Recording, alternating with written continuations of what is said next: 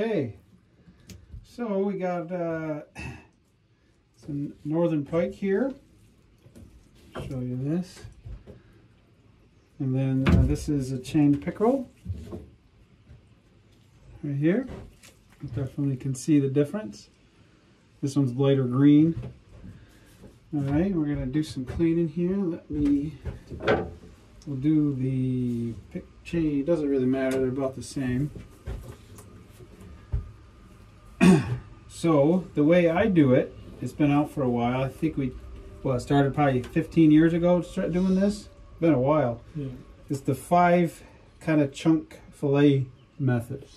So we're going to cut from the top down, and we're going to follow this all the way back to this fin here, and then we're going to cut back here, flip it over. So I'll do this first. So I just cut right from the top down, probably that far.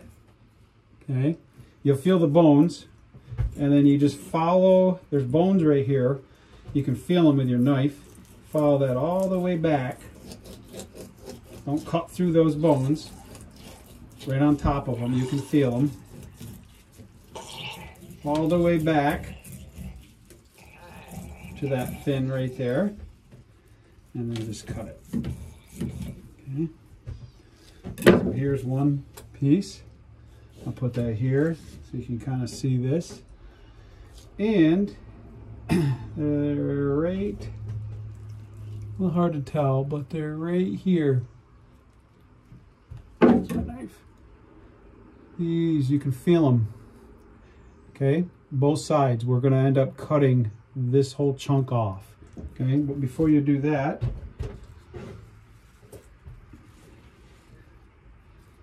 we're going to cut back here.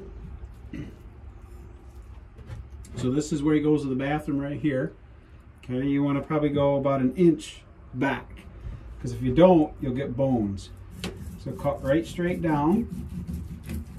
You're gonna hit the bones, okay, and then just follow that all the way back. And then, if you want, you can cut that right off, fillet that right off the skin. So you got this back piece, and I'll show you. And I'll put that right in water, get that clean. Basically, again, this is where he goes to the bathroom, right here. And then you want to cut right here back. And then this is where I filleted it off from. Flip it over, do the same side, same thing on this side. About 1 inch down where he goes to the bathroom. Put it all the way back, you're hitting the bone. Okay, and then you can cut it right off the skin. Fillet it. And you have another piece. Okay. So again, get right down to the bone. I missed a little bit here. I'm going to try to get some. Oops, right down to the bone. It's good right here, but I can get a little bit more right here. There you go. Boom. Okay. So you got the top, you got both back ends, okay, and now you're going to keep it upright like this, and those bones I showed you earlier, you're going to find them, and you're going to cut right along on the right side, on this side, and then over here on the left side, okay, all the way down, and you can feel them with your knife, and if you cut down far enough, you can see them. And you're cutting it right down, right on the side. So you see how I'm doing that? Right along the side here. Okay? And you can peel it right around those bones. They're Y bones, right? I believe. And you can cut. Ow, it got me, the bones. Cut it right as far down as you can go. I could probably go down a little bit more. Let's see if I can. Yep, and I can peel that right off. I'll get that piece in a minute. Okay, and then you can cut right around the gills. Just straight down and start cutting this right out.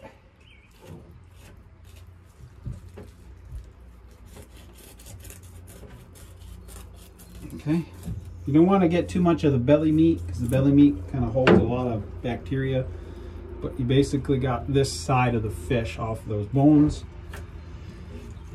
So you see that, and I got to do the other side now. So follow these bones right back. And you can see these bones right here. They're right there. Pike are slimy, so you really want to get the meat clean for the poultry, I guess, immediately. So I have water here that I put it into, and then I would immediately probably go and clean them before you put them in the fridge or freeze them. And then if you're going to freeze it immediately, vacuum seal it. Or if you're going to eat it within what, 3 days, I would say. And I'll show you right now. So if you notice, you see this different color from this meat to this? This is the belly meat. I try to avoid that. I don't know how true it is, but people have told me that it kind of contains a lot of, that's where all like the bacteria could go. Cut that right off. Now we have this. So we have basically 5 chunks that we cut off this pike. Now you can throw this. Usually what I do is put it in a bucket and then go back out fishing. I throw it in the lake. Then you got this still. You can just fillet this. Make sure your knife is sharp. Okay, I sharpened it before. And fillet it right off the skin. So I cut halfway down and then bend my knife 90 degrees or perpendicular and just peel it right off the skin. You can cut it and it peels pretty much. And you get this and you get that. Put that right in the water. Do this other side. Oops. Make sure you get down far enough. There.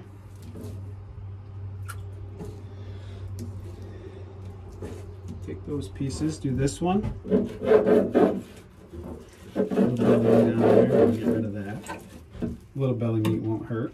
Put that in the water.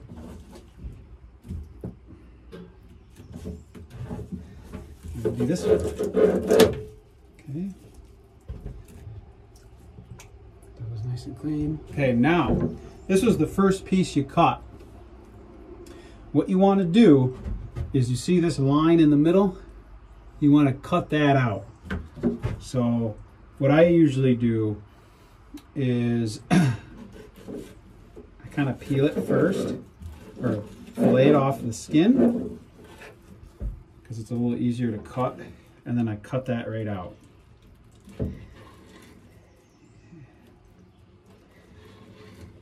Don't want to eat that. I don't know. That's like the, not sure what it is, but I wouldn't want to eat it. It's like a vein or something. But I always cut it out. These guys are slippery.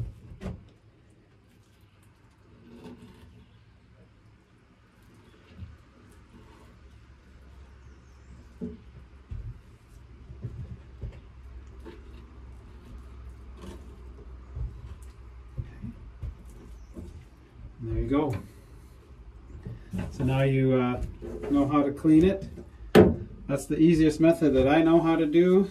I'm going to clean up here, sharpen my knife, clean my knife, and continue on with these next ones. Cool.